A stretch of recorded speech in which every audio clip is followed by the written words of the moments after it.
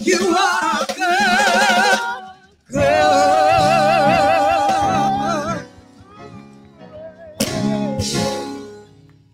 Hallelujah. Hallelujah. Our God is greater. Our God is stronger. Lord, you are higher than any other. Hallelujah. Do you believe that? Thank you, Jesus, that the blind eyes are opening and the lame are walking. Hallelujah.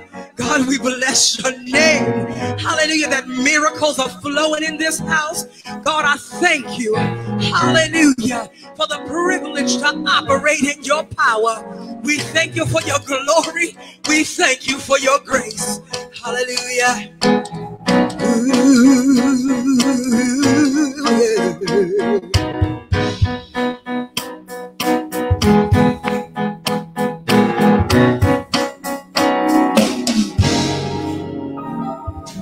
Water you turned into wine. Open the eyes of the blind. There's no one like you. None like you. Into the darkness you shine. Out of the ashes we rise. There's no one like you. None like you. Our God is greater. Our God is stronger. Lord, you are higher than any other. Our God is healer. He's awesome in power. Our God. Our God.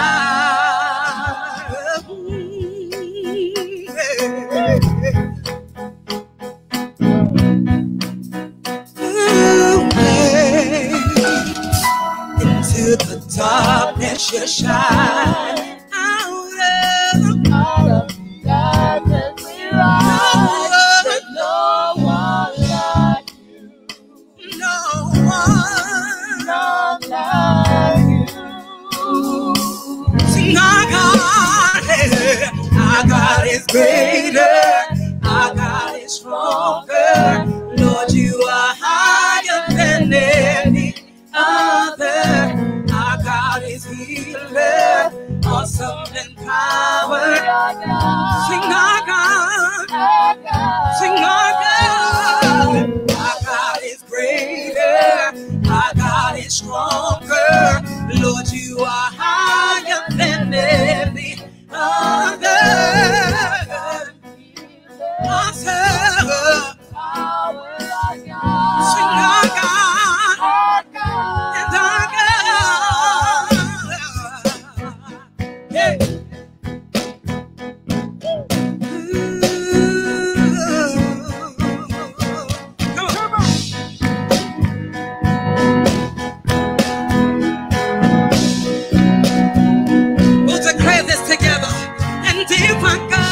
If our God is for us, then who could ever stop us? And if our God is with us, then what can stand against? And if our God is for us, then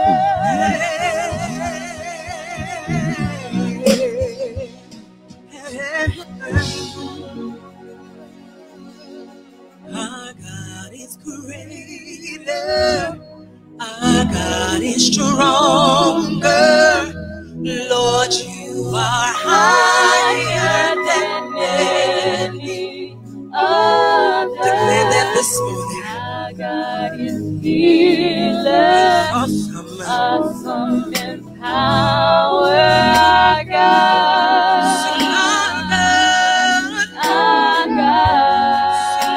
God, Our God is greater. Our God is stronger. Lord, you are higher than any other. Our God is healer. Oh, Power, our God, our God. our God. Awesome God, how great thou art. For you are God, mighty are your miracles. We stand in awe of your holy name. Lord, we bow and worship you. Sing awesome God, awesome God, how great thou art. For you are God, mighty are your miracles. We stand in awe of your holy name. Lord, we bow And worship you.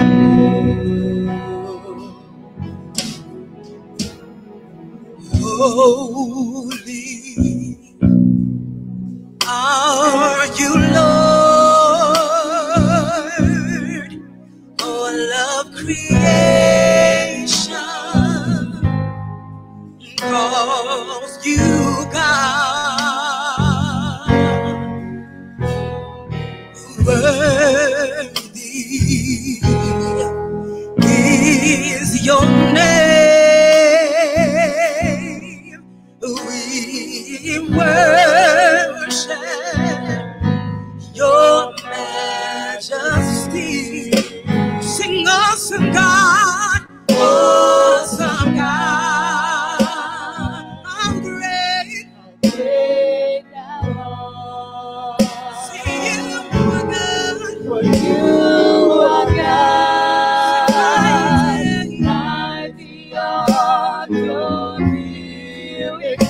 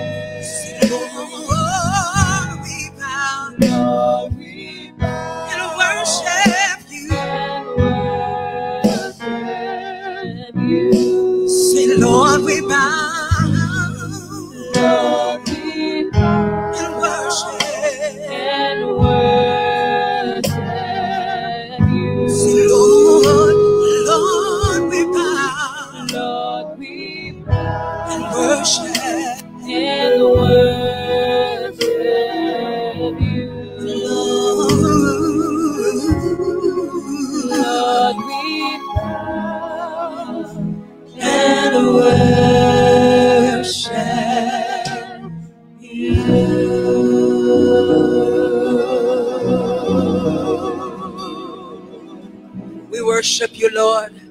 We worship you, Heavenly Father. Lord, we just thank you for your majestic power. Thank you, Jesus. Hallelujah. Who is like you, Lord, in all the earth? Matchless love and beauty, endless worth. Nothing in this world can satisfy.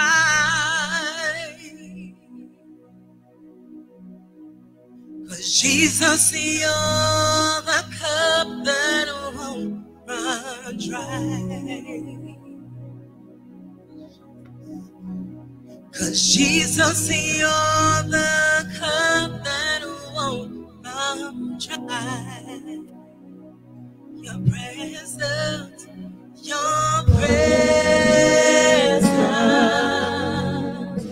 is heaven to me.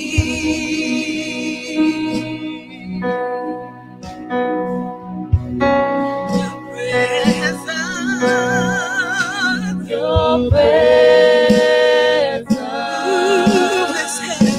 is heaven to me.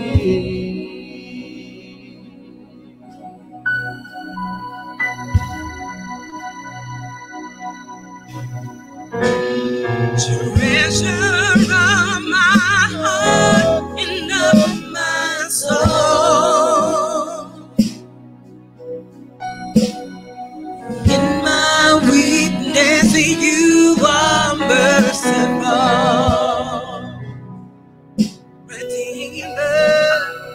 Redeemer of my past and present wrong. You're holder of my future to come. Your presence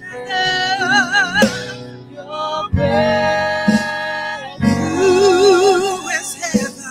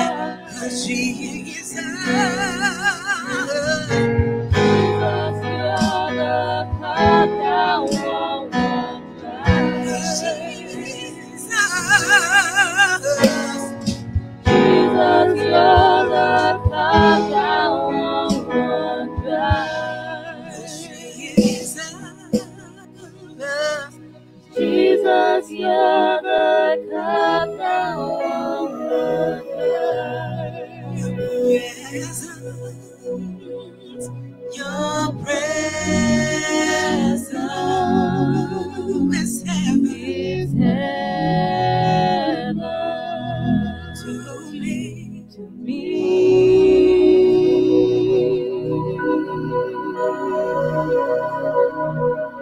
Your presence is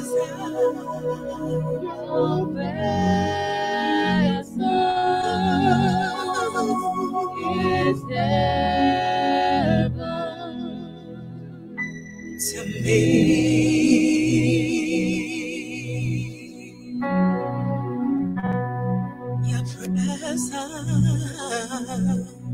Your presence is heaven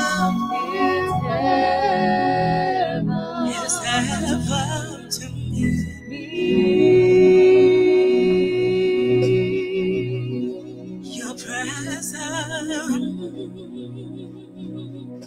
Your presence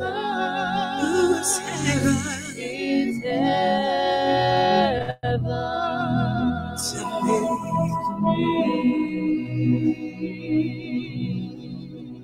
Can we sing, oh Jesus, oh Jesus, Oh,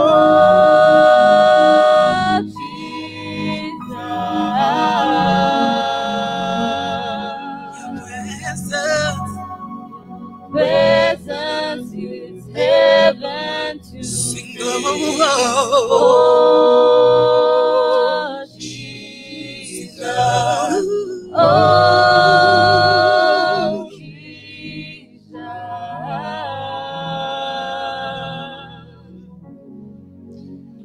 your presence is heaven to me.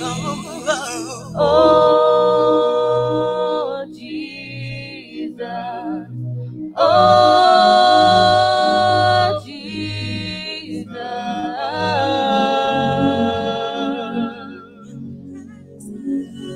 your presence is heaven to me.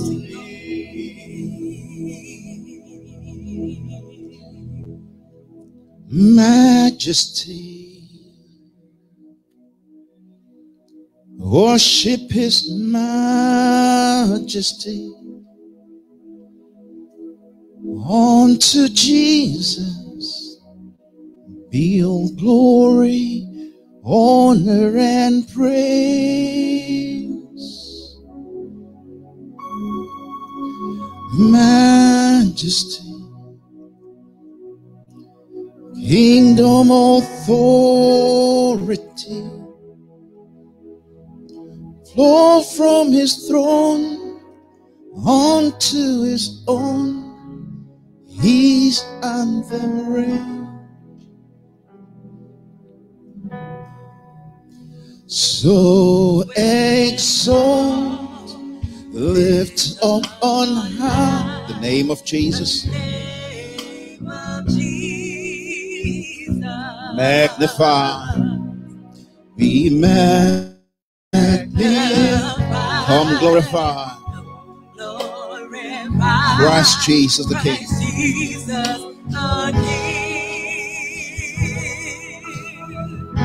Let's sing majesty. Majesty, worship His majesty. Worship His majesty. Jesus who died. Jesus who died. Now glorified. Now glorified. King of all kings. So exalt. Let's exalt Him. So exalt. Lift up on high. The name of Jesus.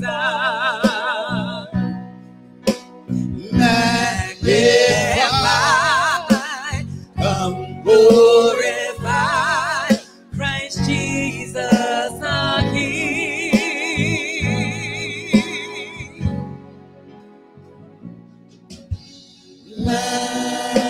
Majesty, worship His majesty. Jesus who died. Jesus who died, now glorified. Let's sing one more time. So exalt His name. Hallelujah. So exalt, lift up on high. The name of Jesus. The name of Jesus. Magnify. Magnify. Come glorify. Come glorify Christ Jesus the King. the King. Majesty. Majesty, worship His majesty. Jesus who died. Jesus who died, now glorified, King of all kings. He was crucified, laid behind the stone, lived to die, rejected all alone, like a rose, trampled on the ground. You took the heart of me, above all crucified, laid behind the stone, laid to die, rejected, like a rose, trampled on the ground. You took the fall, thought of me, above all. Let's sing it again. Crucified,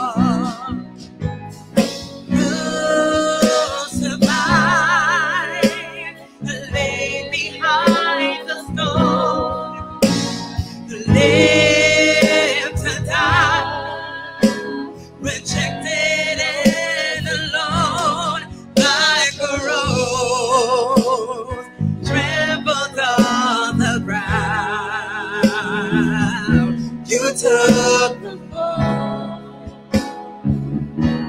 and thought of me above all. like a rose, trampled on the ground. You took the fall and thought of me above all. We worship your majesty, King of glory. Thank you for all that you've done for us, that we can walk victoriously. Thank you, Lord, that we are not defeated in any area of life. Thank you for the grace, all surpassing grace, that you have deposited in our spirit. Thank you, Jesus. Let's take a moment, just begin to pray in the Holy Ghost right now. Hallelujah. Lebas kande lebroso.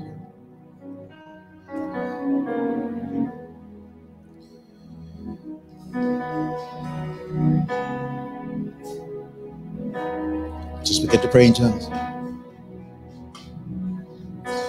Your Majesty, Your Majesty, I can but bow.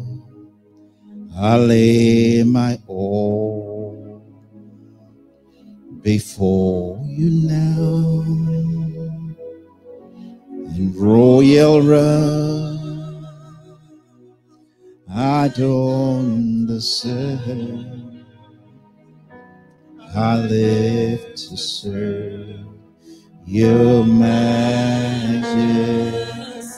King of Kings, King of Kings, Majesty, Majesty, God of heaven, God is living in me. Gentle Savior, closest friend, He's a strong deliverer, beginning and the end. All within me falls at His throne. Falls at Your throne, Your Majesty. I can but bow. I lay my all before You now. In royal robes, I don't deserve. I live to serve. I live to serve Your Majesty. Let's sing it again. Your Majesty, Your Majesty, I can but bow. I can but bow. I lay my all.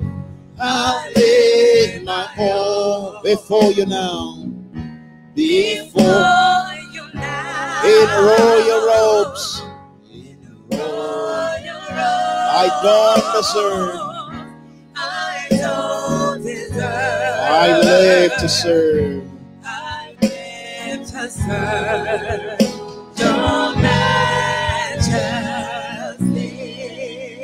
Heaven and earth, worship, worship. God eternal, faithful and true. God eternal, faithful and true. Who bought the nations? Who bought the nations? He ransomed souls. He brought the sinner. Brought near to Your throne. All within me cries out in praise. All within me cries out in praise. Your Majesty, I can but bow. I can but bow. I lay my all. I lay my all before You now. In royal robes, I don't deserve. I don't deserve. I live to serve. I live to serve. Let's sing one more time. Your Majesty, Your Majesty, I can but bow. I can but bow. I lay my all. I lay my all before You now. Before You now. In royal robes. In royal robes. I don't deserve. I don't deserve. I live to serve. I live to serve Your Majesty. I live to serve. I live to serve Your majesty.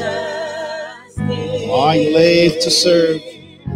I live to serve Your majesty. One more time, I live to serve. I live to serve Your majesty.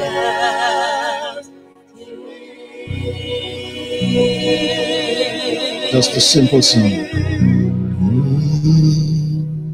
My life, Lord, be glorified.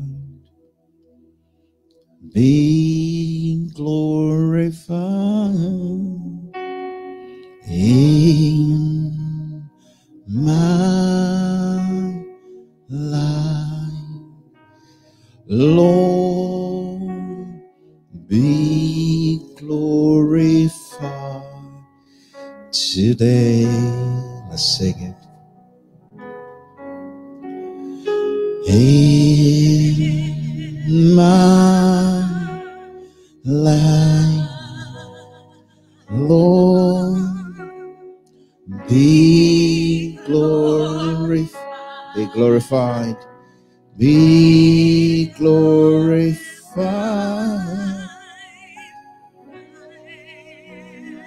My life, be glorified. In your church, Lord, be glorified. In your church, all over the world, be glorified. Be glorified. Wherever your people are, be glorified.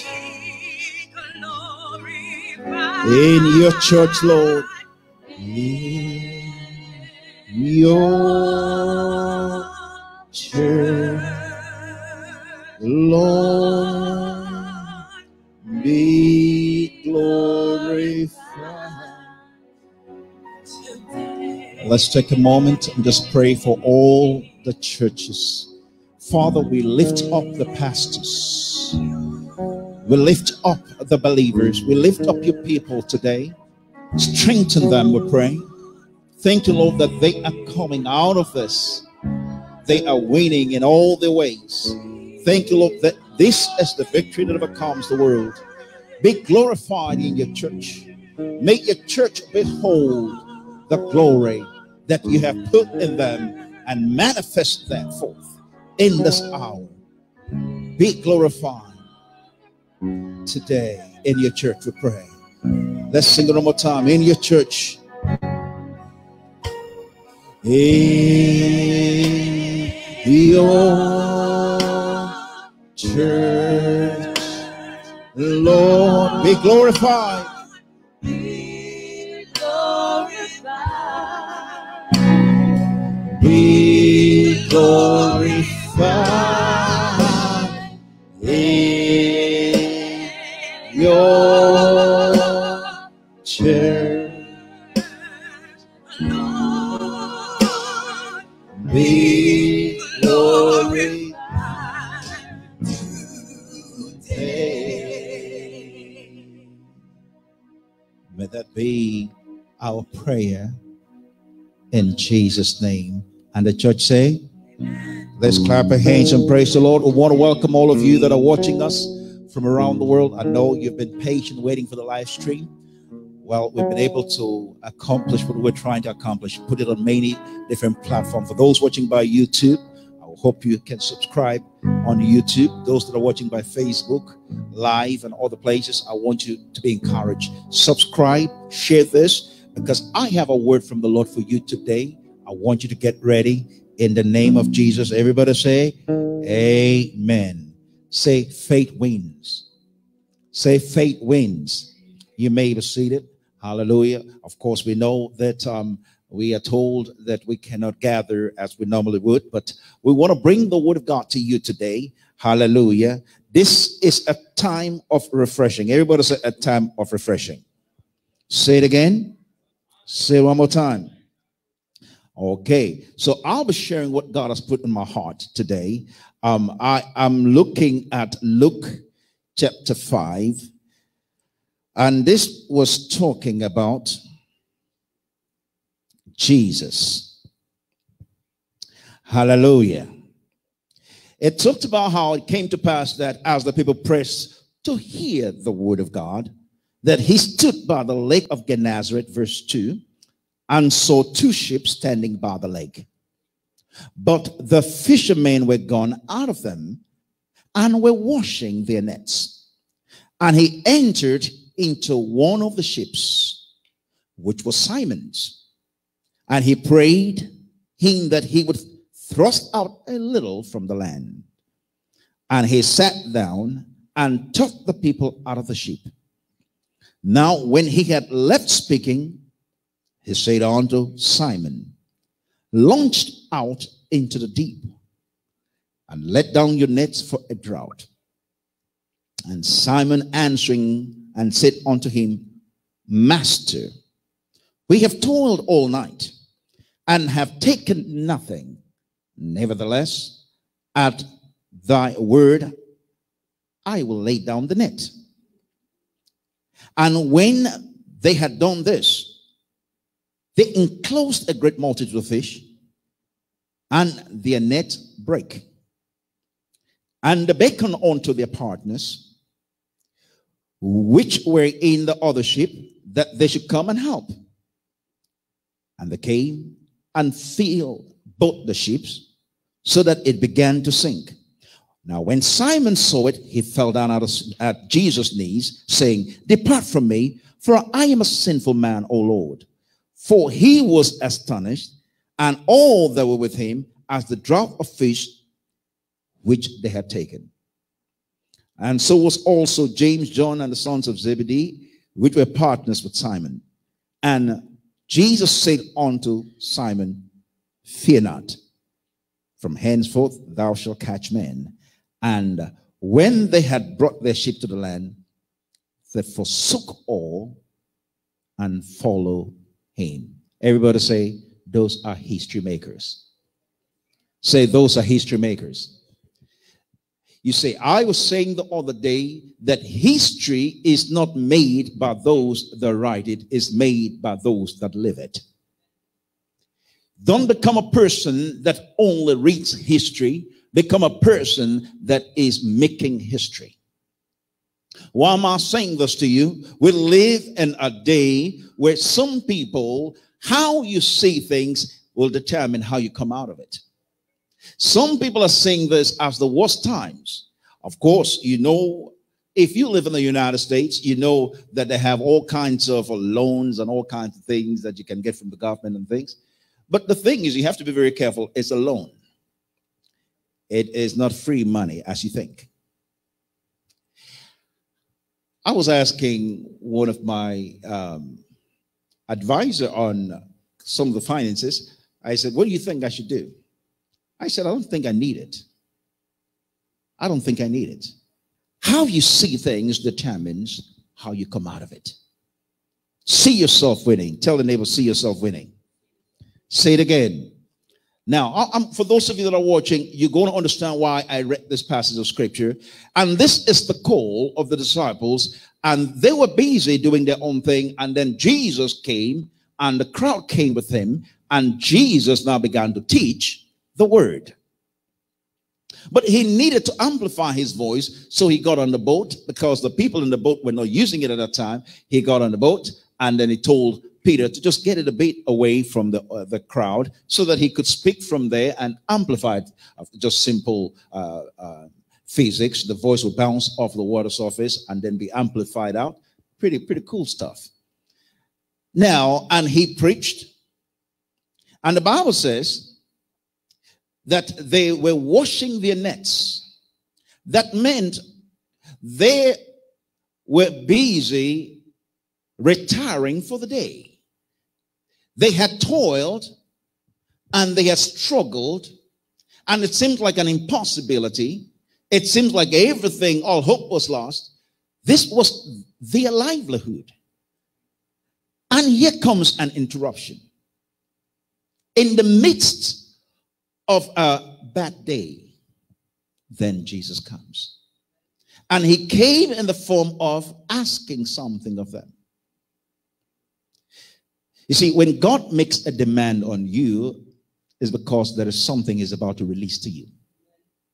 If God tells you, follow me, it's because he's about to elevate you. If God tells you to do certain things and then you begin to do it, get yourself ready. You are in for divine upliftment. Now, I'm sharing this because you'll understand, like I said to those of you that weren't aware, I already finished one service to one of my daughters and had church abroad before I started the service. And as I was speaking to them, the Lord began to show me something that he's about to do. Of course, you've heard me say this before, that God wants to do something fresh. He wants to do something, three things he always wants to do. He wants to do a new thing. Everybody say a new thing. In other words, God is positioning you for something the world has never seen. The second thing he wants to do is a good thing. That means it is in terms of its character. It's going to be good and not bad. You can have a new thing that's bad, but if you have a good thing that is also new, that's a plus. And then the third thing he wants to do is he wants to do a great thing with you. Everybody say a great thing. Now I've said that several times before, but I want to bring this message so that you understand why I read this passage. The Bible declares that Peter was struggling to get some fish. And here comes Jesus. Takes his boat, goes preaching. When he was done, he said to him, launch out into the deep. 3 words the Lord gave me. The first thing is refreshment. Second thing is refocus. And the third thing he gave me was relaunch. The first thing he gave me was refreshment. Second thing, now I have heard people tell me all that they're asking me, what is God saying in this hour? What is God doing in this hour?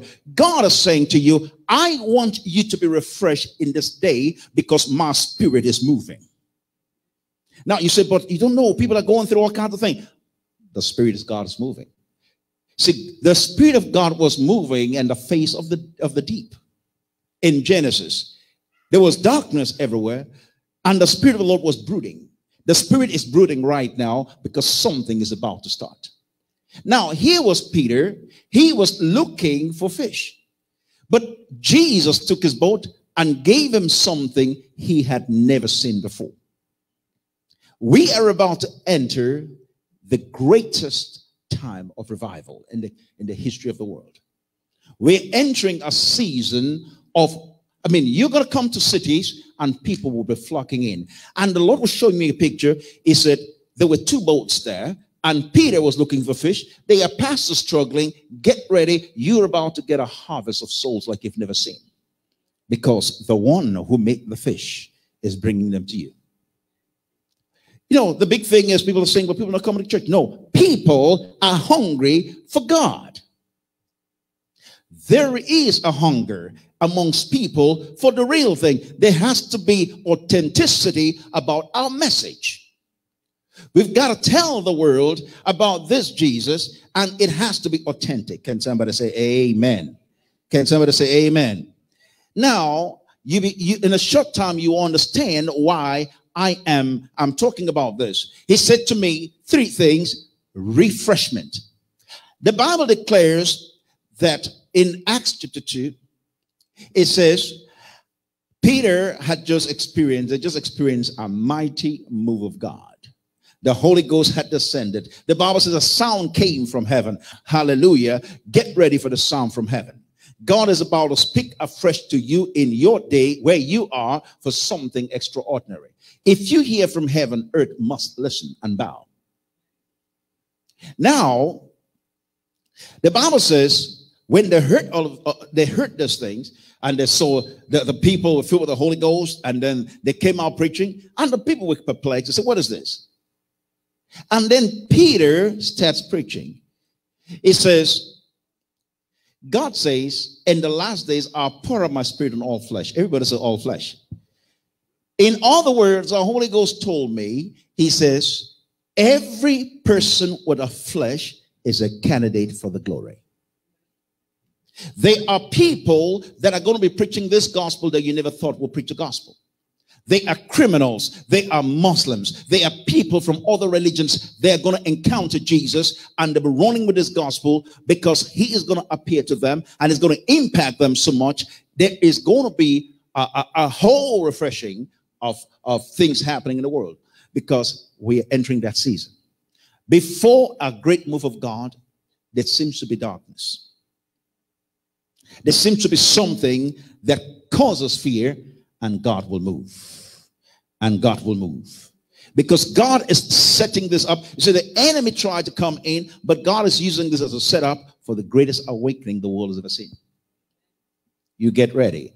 My question is, are you in position for what God is about to do? Or are you going to be a spectator and become a person that is writing history or somebody that's making history? It's about positioning. In these days we're living in, the Lord spoke to me, it's about positioning. What is your position? Are you ready to go? Or are you waiting to see what's going to happen? In other words, your posturing, your positioning determines how you run the race. Are you with me? Are you with me? Your positioning. Everybody say positioning. Say positioning. Now, the Lord spoke to me. He says, the way you position yourself determines what your expectations are. If you're expecting to go to a higher height, you'll be in a place ready to jump. Your position determines what you are expecting to do. Are you positioning to take over industries? Or are you positioning just to maintain like everybody? You see, if you're about to jump over something, you position yourself ready for the jump. If you're ready to do something, what are you doing? What is your positioning concerning what God is about to do? The Bible says, "A pour out spirit upon all flesh." That means every person is a candidate. You are a candidate. The person you don't think qualifies is a candidate. The only qualification is to have flesh. He said, I will pour out my spirit on all flesh. On all flesh. The old one will dream dreams. The young one will see vision. Even to the handmaiden, to people that no one thinks. That means to the excluded, God is about to release his glory in this hour. My question to you is, what is your positioning? Are you acting like everybody else and looking around to see what other people are doing? It's about strategically setting yourself up for what God is about to do. You see, Peter here was not in a position to receive because Jesus came and said to him, launch out.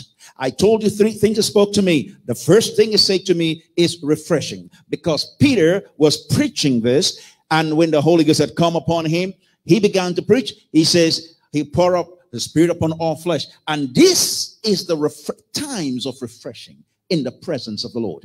There is a refreshing for those. Isaiah says, there's a refreshing coming for those that are in him. There is a refreshing that we are entering. When everybody is perplexed, you are being refreshed. What is your posturing? What is your positioning? Are you being refreshed in the presence of God, or are you perplexed in the presence of the situation around you? If you are in the presence of God, there'll be a refreshment that you're experiencing in this hour. Let me tell you, you don't have to money. You don't have to have money to buy things. God is, your faith will begin to produce those things. Money, you bypass money, you're going to go straight to other things. People come in a couple of days, they get into a house. You are about to walk into your own inheritance, because your faith, what you see is what you get. You see, real faith sees. Real faith sees Jesus. Real faith actually sees. But most people don't know that. Now, here is Peter. His expectation was very little. So because his expectation was very little, his positioning showed it. Jesus said to him, okay, Mr. Peter, launch out. Now, he has already been there. So we have, first of all, you have a time of refreshing. While you are being refreshed, something is happening. Refocus. Everybody say refocus. This is when things become priorities. You line up your priorities again and cut off all the things that are necessary. You begin to find out the noise that you hear around the world begins to die out. You can only watch TV and get online so much. You begin to come back to yourself. You begin to discover, why am I here? Why am I living in the day I'm living in now? What is my purpose? What is that fire that is burning on the inside of me? What is that fire? Hallelujah. Hallelujah. What is that fire that is burning inside of me? It's called purpose. You begin to discover, I don't need all the things that the world throws at me. I need to focus on my purpose. It's time to refocus. Everybody say refocus. To understand the priorities of what we are called to do. Can somebody say hallelujah? You refocus and then you relaunch. Jesus said to Peter, I'm going to read it again. I'm going to show you some things that the Lord was speaking to me so that you get this understanding. Tell the neighbor, get understanding. Say, get understanding. The Bible says in verse 4, now when he had left speaking, he said unto Simon, launch out into the deep.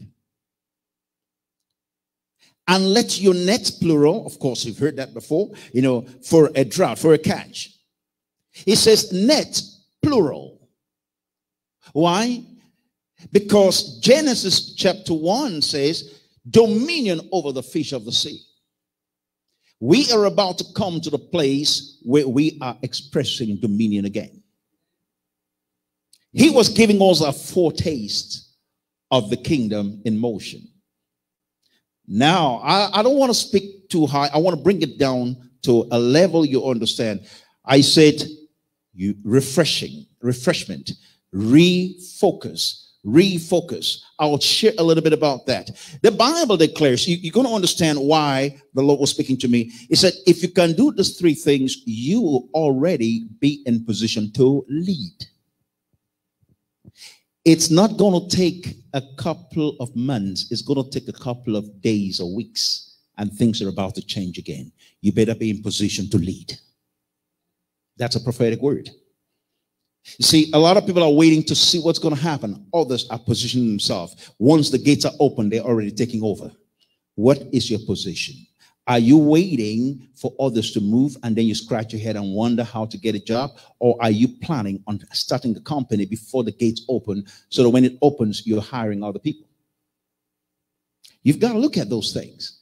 Are you in the place where you're going to relaunch and you're going to go to the highest, to the greatest time of soul winning? Are you focusing on winning nations rather than just having a preaching meeting?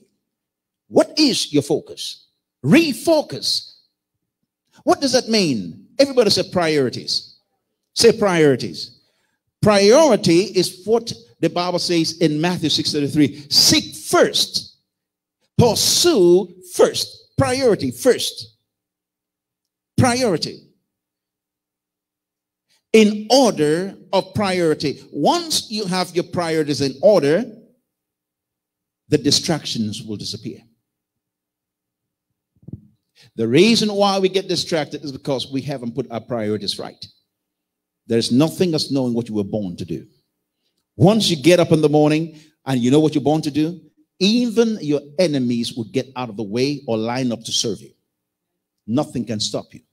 Because the God of the universe, including the universe, and everything will conspire to make you get there. The oppositions will begin to bow. That means they will come at you when they see the force of what's on the inside of you, they'll get out of the way.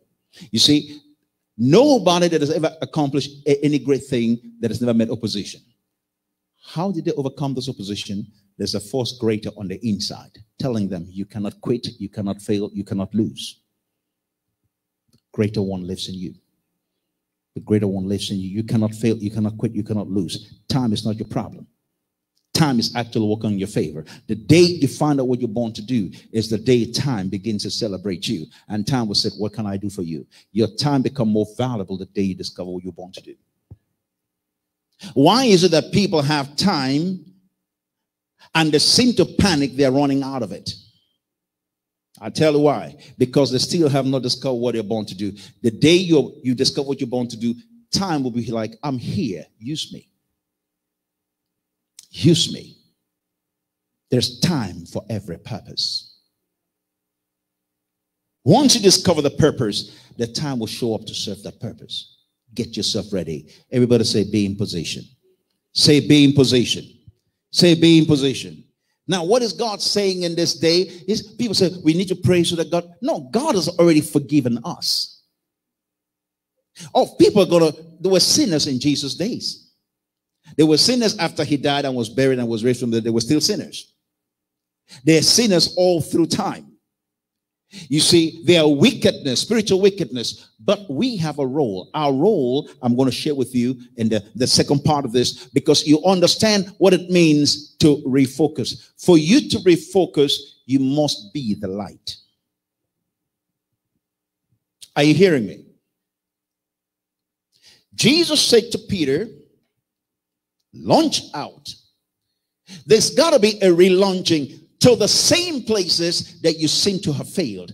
God is going to put you in a place you will flourish where you used to fail. You're going to go back there and take out the enemy. Can somebody say amen?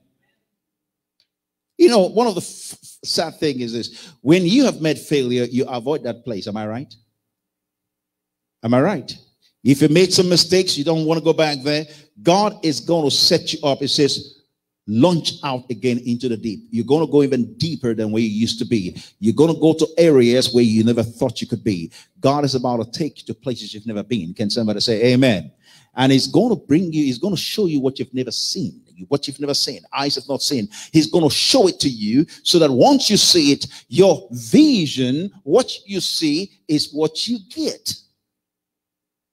I say what you see is what you get. Say what I see is what I get.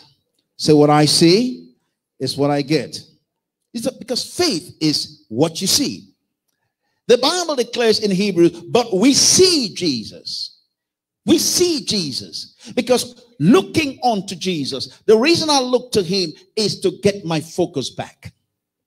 What was I born to do? As the Father sent him, so he sends me to continue the mission. Can somebody say amen? God is at work. Everybody say God is at work. Do you know there's something that happens to you when you become aware that God is really for you and not against you? You become dangerous. 2 days ago, I wanted to share something on Daily Boost, but I just thought, let's get the studios and everything set. I was talking about living dangerously. Living dangerously. People say we are living in dangerous times. Now, there are two things about that. It's either the time is dangerous or you are dangerous to the time. Okay, can I share a little bit with you? It says living dangerously. What you consider living dangerously to somebody else, that is their normal flow. Walking on water is living dangerously. What are you talking about? Being in the fiery furnace is living dangerously. Laying on lions is living dangerously. But for one person, that's danger. The other person, that is the stepping stone to greatness. What do you call living dangerously? Somebody jumps off the plane, you say, I wouldn't do that. The reason you don't do that is because of fear of the unknown. That person doing it has built the skills to know how it works. So to him, that's not danger, that is excitement. He was born to do that. And he has learned how it works. And you're saying, oh, see, fear and faith, you can flip it over in one switch. So what you see somebody doing, say, oh, that's dangerous. To them, they just jump. I was watching a guy jumping from roof to roof. I'm just like,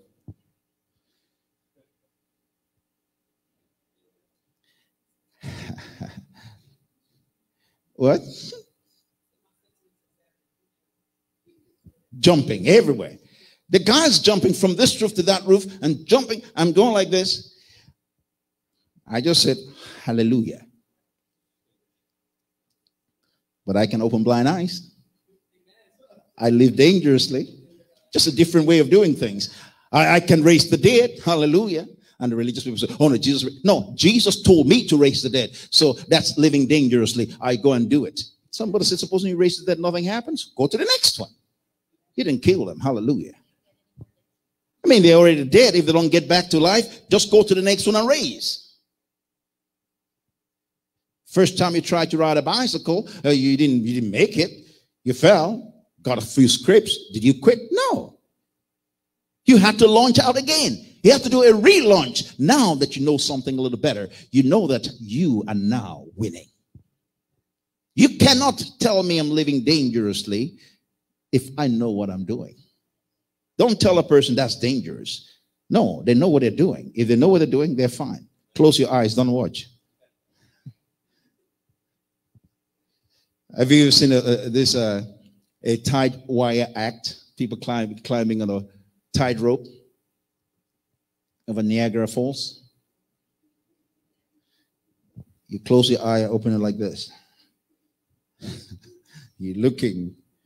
And those people are very funny. They know they're not going to fall, so they do this just to get us, you know. They just fake like they're going to fall. That's part of the excitement.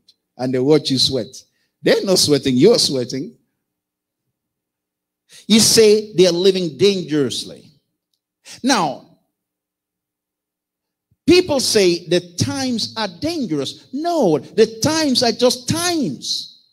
It depends on your impact on that time. It determines whether the danger is coming to you or you're impinging danger on the situation. Are you hearing me? That's why the Bible says, if fear no evil. That means anything evil should fear you. Any sign of the enemy around you should be afraid you're showing up. That's what it means to be a light. Everybody say, I'm a light to the world. Say, I'm a light to the world. Now, let me show you something. Acts chapter 13, verse 47. Let's look at that scripture. I want to show you three things the Lord spoke to me. He says, refreshment. You are in refreshment. Receive that refreshment. Stop stressing out. Relax. You're not going to die. You're not going to be sick. That little thing that's happening doesn't mean you're sick. Just relax. Don't get sick. Get loaded. You don't get sick. You're not human. Why are you acting like an ordinary person? Everybody say hallelujah. Everybody say hallelujah. Now, I want to make this practical today so that you understand what I'm talking about. Why? When you become aware of what God has loaded in you, I'm telling you, you will run without being tired. I've heard some people say, don't you get tired? I said, I don't get tired. The Bible says you shall run and not be weary. Why? You're running in the place of what you were designed to do. A person that is doing all these things that they're designed to do, they don't get tired doing it. You watching it get tired. Am I right? They're doing it up and down. A dancer will dance for hours. They don't get tired. You watch them for 2 minutes, you're sweating. I see you're the one dancing. You're like... And we were watching, we were in Nigeria, and Prophet Efa, his people would probably tell you this. And these young men were doing breakdance, and they're jumping and bending their back and hitting the ground. And when they do that, I'll look at Prophet Efa and we'll go, ooh, ooh, ow. We were feeling the pain. Have you ever seen people like that? They're doing breakdance, and they're doing helicopters, they're doing all kinds of things. I'm looking at them like, I said, no, that's not how we used to do it. Those days we had technique. This young man is just using brute force. You want to go to bed that night and take 2 pills just to get the pain off your sight.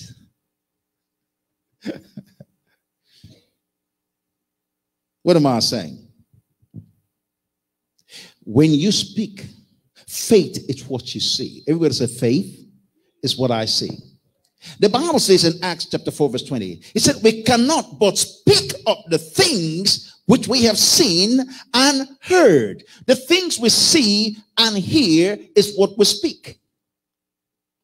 We cannot but speak of the things we have seen and heard. We cannot but speak. There is something, there's a different kind of sight that you see. Why do you see those things? Because light is the key to sight. You can have perfect vision. Without light, you cannot see. That's why he says refocus. Everybody say refocus. The reason you've been out of focus is the blurred vision. It could be because the light is dimming. It's because your mind is confused. But today, God wants to bring clarity to your mind again. Can somebody say amen? The days of staying and letting 24 hours go without you making an impact in that 24 hours over. It's time. Are you with me? Are you with me? We speak of the things we have seen and heard. Acts 13 verse 47. We're going to read that. I want to show you. You are a light. Say, I'm a light. Say, I'm a light. Hallelujah. Acts 13.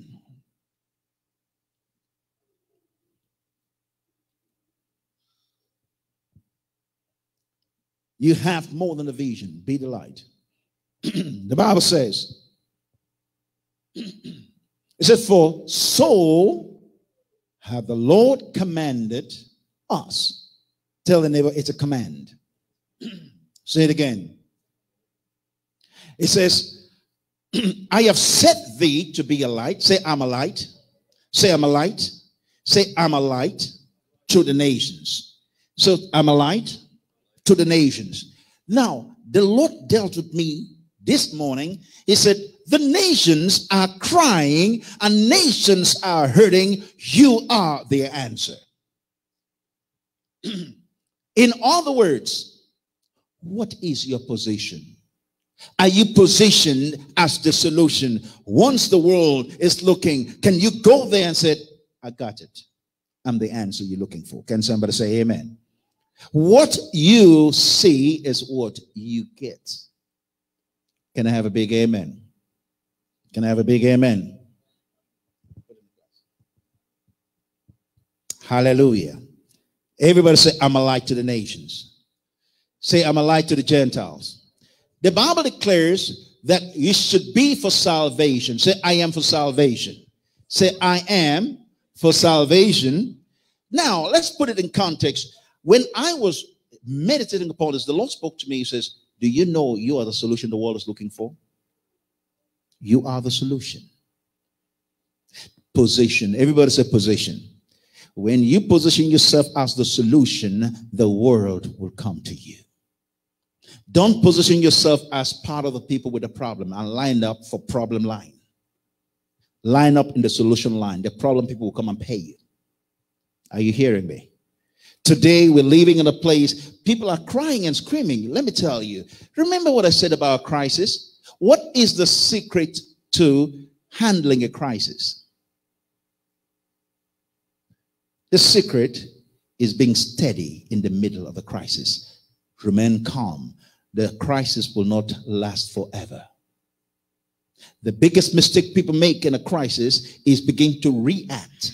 They begin to throw things. They begin to do this. That's the worst thing you can do in a crisis. In a crisis, you are supposed to be steady and even kill.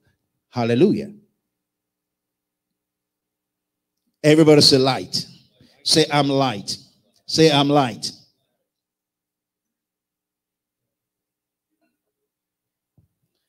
Let me give this to you. Every day I'm becoming more aware of a greater reality. Beyond having a vision, you become the vision that people aspire to. You become the solution that people will look at and have hope. Do you realize that if you walk in a place, what do people say of you? You are the hope for the world?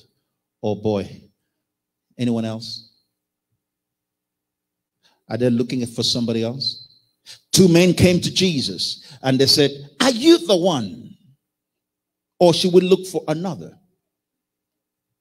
Are you the one? The world is looking for answers. Is looking for solution. Are you the one we're waiting for? You know how religious people will tell, oh no, I'm not the one. Then get out of my way. I want the one. Say, I am the one. The day you decide to put I am and the good stuff after that, you're in good company. Many years ago, I was talking about the power of I am. If you say, I am the solution, watch your life change. If you say, I am rich, watch your life change. If you say, I am winning, watch your life change. Because the power of I am is behind the rest of the thing you say. Good or bad. I am loaded. I cannot be sick. I am healthy. You see, I was saying the other day in the Daily Boost, I was saying that also on Wednesday. You see, healing is the children's bread. But divine health is for the adults. Children play with bread. Good health is for those that have come of age. They know that no sickness can come close to them. Can somebody say amen? Now, what do you surround yourself with? Everybody say, be in position. Say it again. Say it one more time. Now, when you decide, I am going to be in position to be the solution, what happens? The world begins to line up looking for you. Say, I am the solution. Say, I am the solution. The Bible says that you should be the light to the nations. Let's keep reading that. We're going to get that down to it. It says, I am a light to the world, to be for salvation unto the ends of the earth. Let's keep reading that. We're going to go to verse 48. This is what it says. It says, and when the people heard it, they were glad. When you come to somebody that says, I am your answer, they become glad, not mad. Religion, see, and now, this is Peter struggling with our purpose. The fishing business wasn't going very well that day. Here comes Jesus. He says, okay, Peter, connect with me. I'm going to take you places. You know, he didn't get that at the beginning. He says, let me have your boat. The way God engages you, God will ask of you your best to give you his best. Why? That's the principle God lives by. How? He gave his best to get his best. He gave Jesus to get us. He didn't give us an angel. God never gives you his second best. He will give you his best. And when he asks for your best, and when you release your best, then he hands you his best. Are you hearing me? Faith is what I see. Say, faith is what I see. Say, faith is what I see. See, the Bible says, we cannot but speak of the things we have seen and heard. The things we have seen and heard. The things we have seen and heard. You've got to begin to speak of what you see in the spirit. Do you know God is so simple that people, we are complicated. We say, but is this really what it is? Jesus said to Peter, so just launch onto the deep. Mr. Preacher, you know, I heard you're famous. I just don't want to be disrespectful, you know. I'm the fisherman here. You know, you don't catch fish in the daytime. You catch it in the evening and at night when the fish is about to, they don't know we are coming and all those things. You know, we have a strategy. Okay, but Mr. Jesus, we know you're famous, but we heard that your former job used to be a carpenter. And Jesus said, launch out into the deep for a catch. Now, I can imagine Jesus saying to him, hey, now launch out into the deep for a catch with a smile on his face. And Peter's like, all messed up, like, Jesus, I just want to go home. You know how people grumble? We grumble ourselves out of a miracle. Because his answers says a lot. He shows a man grumbling. He says, we have toiled all night. That's called complaining. Jesus said, can you imagine Jesus comes to him? Because we think Jesus said, launch out into the deep. No, that's not how it sounded. I'm the Lord. Now thou, Peter, you launch it out their boat to the deep. Saith the Lord. Saith me, right? Saith me. No, he must have been done. He says, hey, I'm talking about the kingdom. See, when you come to this kingdom, it's an everlasting kingdom. You win, you reign, you rule over that kingdom. Okay, I'm done now. Okay, Mr. Peter, okay, come on. I know you've been waiting for me now. Get into the middle. I want you to launch into the deep. Let's go and catch some fish. Can you imagine the conversation? Religious people don't make it sound like that. Because Jesus was easily heard by the ordinary people. His talk was simple. He comes and says, okay, guys, okay, Peter, launch out into the deep. We're going to get a big catch. Peter is like, sailor. He's like, I'm the pro here. But he didn't say that. He was thinking it like, Jesus, good preaching. But I just have to give you the facts. The governor told us not to do certain things.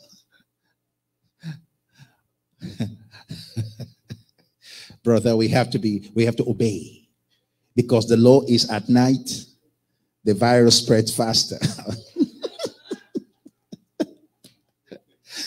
Isn't that funny? They closed early as if the virus was okay. We are coming now at 6. Where are you? We're coming to get you.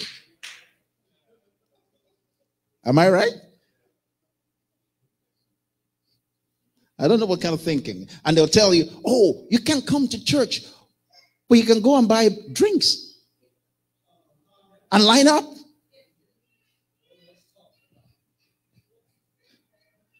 Am I right? You can go to Walmart, essential service, buying booze. Very essential. But you can come to the place where you can be enriched to deal with that small thing. Can I have a big amen? I'm not against them. I understand what they're talking about. But my understanding is, why would you allow us to come to the store and we are more crowded than we are in the church? The church is probably cleaner, because we don't use it every single day. Well, I'm not a politician. Now, for all those nice politicians watching, I love you too. Use common sense. That's Peter's attitude. Well, Jesus, let's be reasonable. It's date. See, listen, the light is up here. We've been struggling all night. But you know what? I think too many people are looking at me right now. Jesus, I'm just going to let one net. I will let down a net. Okay, baby, are you ready to preach? He just grew. Oh, my goodness.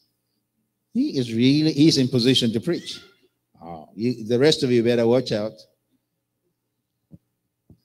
Everybody say hallelujah. Now, hear this. This is Peter. Jesus said, let down your net. Let us go for a drought. Now, you have to understand what that word drought meant. Not just a catch. He's saying, let's go for the home run. That's the language of the day. He's telling him, say, hey, I know you've been struggling. He said, listen, I used your boat. Let me give you my payback. That was your seed. Me using your boat was the seed. Let me give you my harvest. He says, now, okay, Jesus, let us go. Peter said, Jesus, let me talk to my guys and see whether we can come. They must have come to an agreement and said, oh, give me one net. Let's see. Write this down.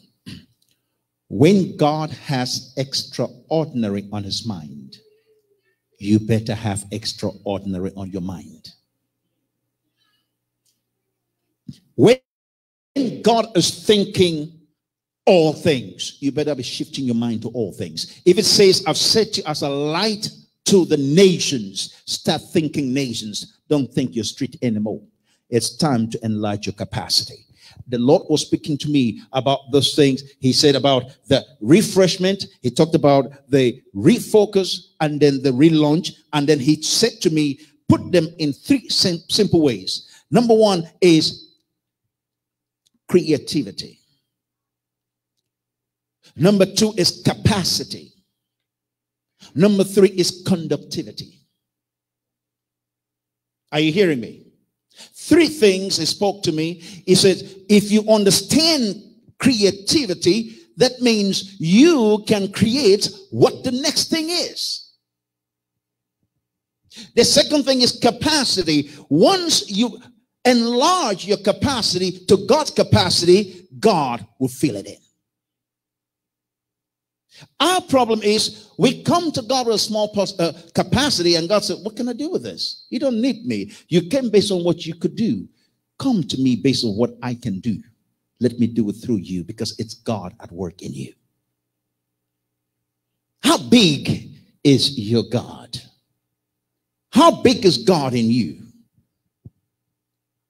Are you thinking? I'm talking about setting your positioning.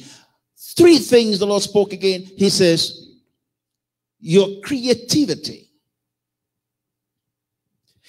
your capacity, and your conductivity. That means your conductivity is your ability to allow, as an electrician, you know what I'm talking about. How are you resistant to the move of God, or are you allowing God to conduct himself freely in you? It's like how much resistance are you putting, or you have no resistance to God putting himself through you?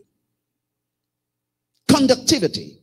The biggest problem is not what God can do. The biggest problem is us allowing him to do it through us. God wants to do big things. He wants to do a new thing. He wants to do a great thing. But he can only do it if you let him do it. Conductivity. Our biggest problem is not the problem. Our biggest problem is our thinking. How we think about the problem. God is thinking, you have a problem? Create the solution. That's why the problem is before you, because you were born for this day to become the solution. And then what do? When you create it, next thing is think of capacity. Jesus spoke to Peter. Jesus' capacity was nets. Peter's capacity was nets. Big difference. No longer they lost some fish because the net was breaking. We lose what God wants to give us because we do not understand his capacity. You see, that can you understand why I'm talking to you about this now? What is God saying now? Position yourself. Position yourself. Program yourself. You've got to program yourself for success. You've got to program yourself that you are not begging. You are not on the list of those that are wanting. You are in the overflow list. Stay in that place. Position yourself. What happens? While the economy and everything was going bad, you were in position to receive. Are you hearing me? Are you hearing me? Peter had a capacity problem. God deals with our capacity problem by planting the size of what he wants to do. How does he do it? He says, let down the nets. What has God told you to do? He says, all things are possible. So stop thinking and talking some things. Start thinking all. Change your capacity. Recalibrate your capacity. When you change your capacity, watch the kind of creativity that will flow through you. Are you hearing me? The example is the build that we had, that we are still doing. You notice we were not thinking limitations. We were just thinking, let's just get it done. Let's go. What do you need? Let's get this done. Why? As we were doing that, we're more creative. But when you start shrinking the capacity, your creativity is no longer, because there's a restriction to your flow. Now, some people will tell you, you see, when you have limited resources, then you're more creative. That's not correct. You see, you can have limited resources. It's a seed. You're not looking at a limitation. You're looking at the creativity. It produces the capacity. You see, creativity is what increases the capacity. If you're creative, you build. That's why a business starts little. There is no business that starts big. It starts as an idea. And then 10 years down the road, it's worth billions of dollars. And people are surprised how that became $1 billion business. How? A small idea, creativity, increased capacity, and there was conductivity. They were allowing the idea flow through them, and that's how you increase and take charge and be the leader. Can somebody say amen? Is this helping you guys? 3 things that spoke to me: creativity, capacity, conductivity. Peter was resistant, but he allowed Jesus to do something. But his resistance, normally they have resistors, his resistance caused him to lose some fish.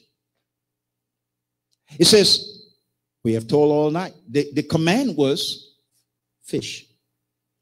Get as much nets. Let down your nets, everything you have, lay them all down. And now Peter says, we have told all night. But at your word, it seems like he was agreeing with God. He wasn't. He had resistance. There was no conductivity. Did you get that? See, our speech can tell us whether we are conductors or resistors. Are you a resistance? You see, any resistance is weighed out by persistence. Push through, the resistance will get out. Can somebody say amen?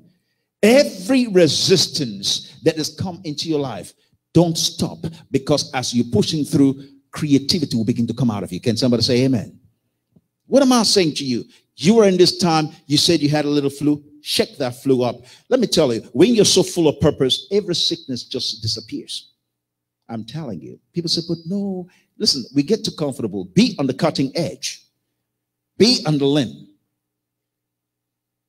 That's where you have the good fruits. Be out on the limb. Go out there and see what God can do. That's called faith. The limb is bending down. Fine, stay there. It's dangerous? No, it's not dangerous. What you call a miracle is simply you living the realm of God. Change your capacity.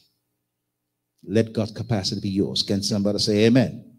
If you're living in the realm of the Father, the same thing will happen to you. Can somebody say amen?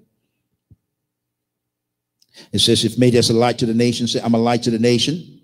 Say, I'm a light to the nation. The Bible says, when the Gentiles heard it, they were glad. It says in Luke chapter 2, verse 32, it says, you are a light to lighten the Gentiles. Luke 2:32. You are a light to lighten the nations. I am a solution to the nations. I know the nations need my light. The reason why the nation is confused is because the light they had became dull. They need the real and true light, Jesus. Can somebody say amen? He is at work in me. Say he's at work in me. Say he's at work in me. What happens? Philippians 2:15 says, in the perverse generation, you shine. In a crooked and perverse generation, you shine as light. You shine. He didn't say that Jesus comes from heaven and shines. He said, in the midst of a painful world, in the midst of a world that things are going wrong, you now begin. Philippians 2, verse 15. It says, you shine as light in the midst. It says that you may be blameless and harmless, the sons of God, without rebuke, in the midst of a crooked and perverse nation or generation, among whom you shine as light in the world. Say, I am the light of the world. It didn't say somebody else, it says you. In the midst of the world's cry, you are the voice of hope. Say, I am the hope of my world. Say, I am the hope of my world. 3 things you do. Number 1, creativity. Number 2, capacity. Number 3, conductivity. God can only work with as much as you allow him to. How much is your capacity with God? We're talking about building up companies and things like that. We want to have our own app building companies and things like that. We want to create all kinds of things in the family as part of this. Our goal is to create 1 million jobs in 10 years. How about that as a family? Hallelujah. 1 million jobs, that means 1 million families can have sustenance. That's the kingdom. That's a nation. Can somebody say amen? We are a nation. The Bible says we are a royal priesthood, a holy nation. We are a nation. Why are we acting as if we are just a church? No, we are the kingdom. We are a nation. Can somebody say amen? Say, I get it. Say, I get it. Say, I understand it. In this world today, I want you to write these few things, and I'm going to stop for that. Be the answer. Be the one. Be the restorer. Be the miracle. Be the story. Be the vision. Be the inspiration. Be the light. Be the answer to prayers. You want some more? Be the reason why people want to win. Why people can hope. Be the king or be the queen. Just be. Be the door for others. Be the door. Don't become a wall. Become a doorway that others can enter through and get into their destiny. Can somebody say amen? Be the salt. Season the lives of people around you. Cause them to rise to their potential. Be the joy. Should I explain all those things to you? Should I go down and do it again? For those that are watching, get the CD. Download it online. So, but we can get it for free online. That's why you're supporters of this ministry. We give it to you for free. Hallelujah. Amen. Be the faith. I'm going to explain this. I'm just giving you the list now. Because I came today with something in my spirit. It says, be the faith. Be the example. Be the salvation. Be the peacemaker. Be the change. I don't like how things are going. Nobody changes because you don't like it. You change and they will change with you. People change. They respond to you based on what you become. When people come around me, all of a sudden they begin to produce at a different level. Why? Because they see I produce, I lead. I don't just tell you things, I show up to get it done. And then they begin to respond like that, and it translates. Be the change. Say, I am the change. Now, I said be the solution. What am I saying? The world has problems. When you show up, solution shows up. You are the solution. The Bible says, when you stand before people, don't worry what you're going to say. Our problem is we want to worry about what we're going to say. I've learned that when I stand before prime ministers of countries or presidents of countries, I never think about what I'm going to say. I never plan. I never have all these things all written out. When I go there, I'm going to say this. No. The Bible says when you stand before men, don't worry what you're going to say, because in that hour, your Father will download it to you. Why am I going to stress myself out? Spending 10 hours trying to prepare to come and speak? No. Why? When I stand, I get the download. In that hour. Power for that hour. Hallelujah. Can somebody say amen? Be the answer. What does it mean to be the answer? That means people are praying and you show up and tell them you're the answer. I remember the first time I said that many years ago, people looked at me and said, you prayed? God has answered. I'm the proof. Well, like 30 years ago, and all these religious people say, who do you think you are? The answer. And now today, people say, I am the answer. I say, oh yeah, good. You learned from a good example. And we're going to wipe the devil out. Can somebody say amen? I said, be the one. They came to Jesus and said, are you the one? Are you the one? People are looking for the one. Question is, do you know you are the one that the world is looking for? Be the one. Say, I am the one. See, when you say, I am the one, that's confidence. It's not arrogance, it's confidence. What does it mean? If you're arrogant, that is ignorance being loud. But confidence comes with competence. You know you've got answers you can produce. Be the reason, be the cause. Be the restorer. When people are down and out, they are hurting, restore them. Become the one that restores other people instead of destroying them. People have made mistakes that come to you. Don't become like the religious people. They just look for a reason to destroy others. Become a restorer of people. Can somebody say amen? Be the miracle. Everybody say, I am the miracle. What does that mean? You see, when people are looking for a miracle, you be the miracle they're looking for. Acts 2:22. It said, Jesus of Nazareth, a man approved of God. Approved of God with miracles. Be the miracle. When you show up, miracle shows up. Can I have a big amen?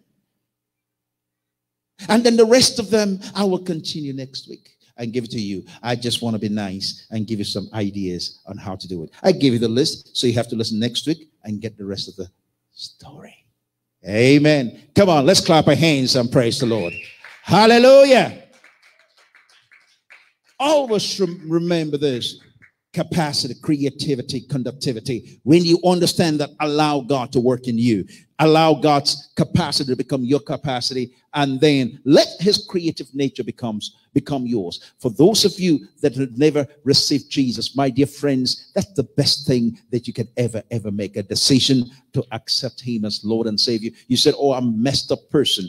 Let me tell you, he's a good cleaner. He is a good savior. He loves you. He will help you. He will build you. He's never a condemner of people. Satan is the one that condemns. Your sin condemns you, but not Jesus. Jesus loves you, and he believes in you. He believes in you. I want to encourage you, if you've never received Jesus, three groups of people I'm going to talk about. Those that have never received Jesus don't know who he is. Second group of people are those that have made mistakes, maybe been beat down by situations or religion, whatever it is. I want you to know God accepts you just as you are. He wants to help you. He wants to build you. And then the third thing, for those people that, you know, everybody has said things, and maybe you used to have a relationship, but you walked away. He loves you. He welcomes you back. If you've never known Jesus, if you're a Christian, but you've never experienced him, you can experience him. And there are others that walked away. He wants you to know him personally. I'm going to pray with all of you right now. Stretch your hands towards me. Father, in the name of Jesus, I pray for all of those ones that want to experience your joy. I release joy upon their lives. I want you to say this with me. Say, dear Jesus, your death was real. Your life was real. You died in my name. For my sins, you took my place so that I don't have to, so that I can be free. Today, I trust in your love for me. Thank you, Lord, that you have redeemed me. You have restored me. You have revived me. You have renewed me. Thank you, Lord. I am yours now. I forgive my past. I repent of it. I thank you, Lord. It's a new day with new possibility. I welcome your friendly voice into my heart. I forgive those that have hurt me. I let the past go. And I breathe afresh the breath of life. In Jesus' name, amen. Amen. God bless you. I want to give you an opportunity for all of you that have received or prayed that prayer for the first time. Write and inbox us and let us know how we can be a blessing to you. We'll send you something at least to get you started, bring some restoration to you. We want to do that. Inbox us, let us know that it's been a blessing to you.